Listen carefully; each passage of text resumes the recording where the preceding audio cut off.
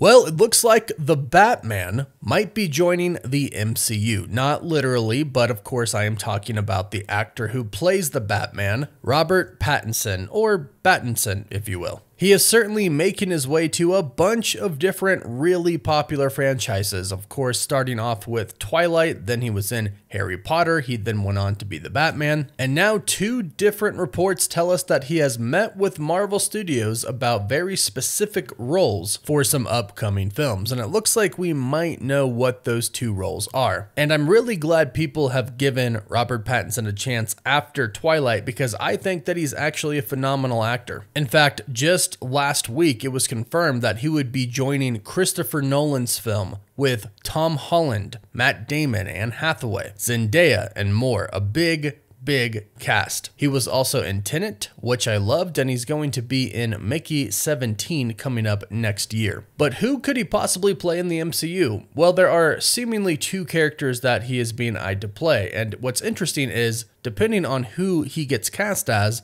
that could actually tell us a lot about what Marvel Studios is planning as far as the story for Secret Wars goes. Some of you may know that there are actually two different Secret Wars in the comics, and there are two different battle worlds in the comics as well. But in each of these comics, the Beyonder plays a really big role. So does Molecule Man. And these could be who Robert Pattinson is up for, but let's go over the report. Now, not too long ago, just last week, Daniel RPK, Industry Insider, reported that Marvel Studios is casting a secret role for both Avengers Doomsday and Avengers Secret Wars, and this character was going to be a main character and be super important to the overall story. Well, to follow up with that report, yesterday, he said that Robert Pattinson has met with Kevin Feige, heavily implying that he is auditioning for or meeting with Marvel Studios about that secret role that they are casting for right now. And again, I must add that Robert Pattinson really is an incredible actor. He's very dynamic. He has a lot of range. And right now, he really is top tier talent. So of course, it would make sense that Kevin Feige and Marvel Studios in general would want him to be a part of the MCU. Plus, not to mention, he plays the Batman in the Elseworlds universe for DC. Meaning he is not going to be the new Batman going forward in the new DCU. They have another Batman in mind. So as far as we know, he's doing the Batman 2 and the Batman 3, and that's it for DC. But it looks like he could throw in some MCU between all of that. According to the website maxbliz.com, the studio has offered Pattinson two roles, the Beyonder and Owen Reese, who is Molecule Man. Now, take this as a rumor for now, because I'm not sure of the validity of maxbliz.com. Take it with a grain of salt. However, when Daniel RPK first mentioned a secret role that's going to be really important for both Avengers Doomsday and Avengers Secret Wars, immediately I thought, okay, Molecule Man is a character that is very important to the 2015 Secret Wars. He is also in the 1984/1985 version, although he does play a much bigger role in the 2015 version, although switch that for the Beyonder/the Beyonders. In the 2015 Secret Wars, there are Beyonders, more than one, and they're pretty much out of the picture once Doom kills them and takes their powers. However, in the 1984 Secret Wars, there is simply one Beyonder, and he is responsible for taking a bunch of different heroes and a bunch of different villains, making a battle world and telling the two of them to fight, and whoever wins, he will grant whatever they want, basically. He is the Beyonder, he can give them anything. However, at one point in time, much like in the 2015 Secret Wars, Dr. Doom ends up getting the power of the Beyonder. Now, again, like in the 2015 Secret Wars, he goes on to lose this power, or in the case of Secret Wars in 1984, the Beyonder gets his power back. So here's kind of where the dilemma comes in, because it also does decide what character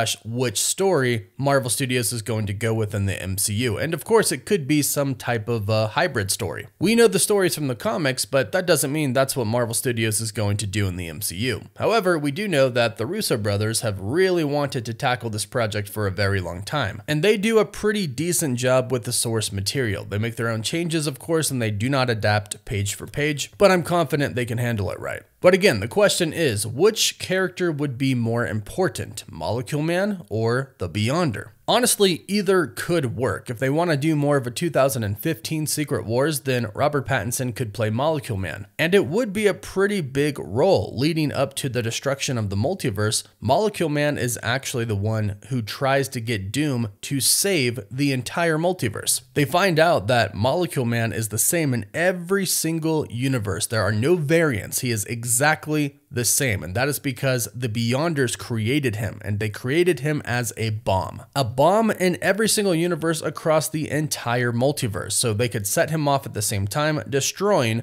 the multiverse. So eventually they realize, after they've killed literally thousands of Molecule Men, that they're never going to be able to kill them all and save the universe that way. So what Doom decides to do instead is collect a bunch of Molecule Men, put them together, and basically throw them all at the Beyonders. Doctor Strange, Molecule Man, and Doctor Doom are the ones who are there. And eventually later on in the story, it's revealed that Molecule Man gives the powers to Doctor Doom. He could have given them to Doctor Strange, but he basically said no, so Molecule Man gave them to Doctor Doom. Later on, Molecule Man would take the powers of Doctor Doom away so he could fight Reed Richards evenly, and eventually he would give the powers to Reed. And just a little tidbit, when they are restoring the multiverse, Molecule Man actually puts Miles Morales in the main 616 timeline. He does this because he actually gives him a cheeseburger when he was starving. So obviously he has a huge role, but the Beyonder from the 1984 version, again, is just one Beyonder, not Beyonders. He has a huge role as well. Like I mentioned, he is literally responsible for taking all of the different heroes and all of the different villains and putting them